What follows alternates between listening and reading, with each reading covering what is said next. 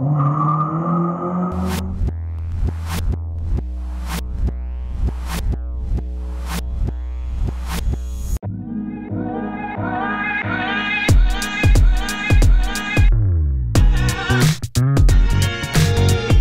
we've got a concept of our next generation Civic Si, the touring car that we're developing for the SRO TCA class. So my name's James Nazarian.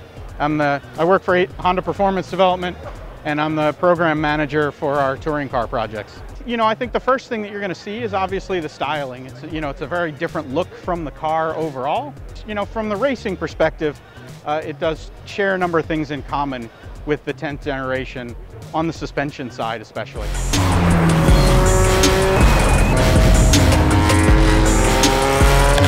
The rev match system was brought over from the Type R, introduced for the first time on the Si with this model.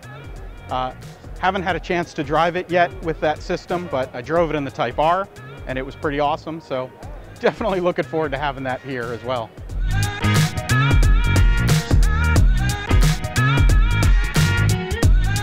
You know, our real goal is to keep as much of the production car intact as we can.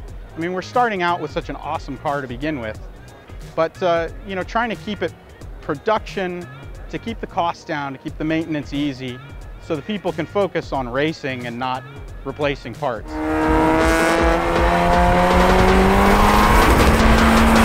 We update springs and dampers, some more adjustability with camber plates and adjustable rear camber, things like that, as well as some change to the differential, higher strength fourth gear, the upgraded engine mounts, a number of other reliability related things that we also add to the car. They're all available through HPD, through either our website or our commercial phone line. First impressions are it's fantastic. Maybe even, I think, better than the last car as a race car. But you know, our expectations, we had a ton of success with the 10th Gen SIs, and we're really looking forward to keeping that going. And you know, for the street car, obviously a fantastic product that you could drive every day, but for the race cars, something that our customers can get in them, they can race them, and they don't have to spend their whole time working on them.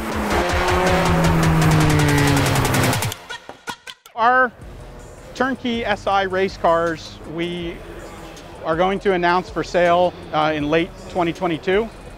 You can give us a call or an email at Honda Performance Development, and we can definitely help you out.